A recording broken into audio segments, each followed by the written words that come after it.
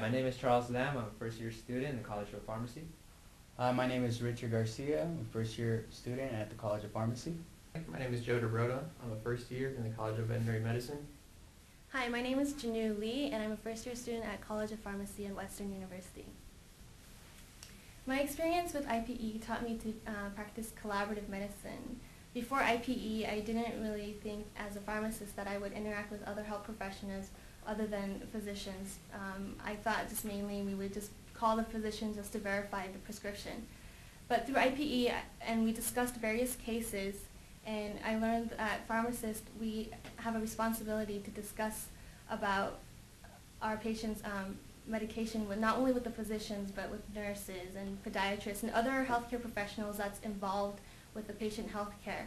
And as throughout the IPE, I learned that I have a responsibility to be more proactive.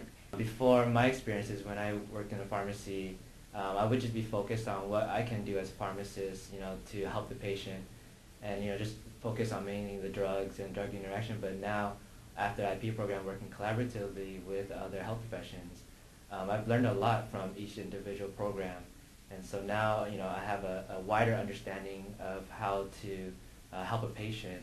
After my experience after IPE, it allowed me, I guess, to realize that as a pharmacist, we have the responsibility to really be prepared, know our understanding of the pharmaceuticals, understand interactions, because if we want our role to continue to grow in that group that we're talking about, the holistic group with other professions, we need to be prepared when they call upon us and ask for that advice.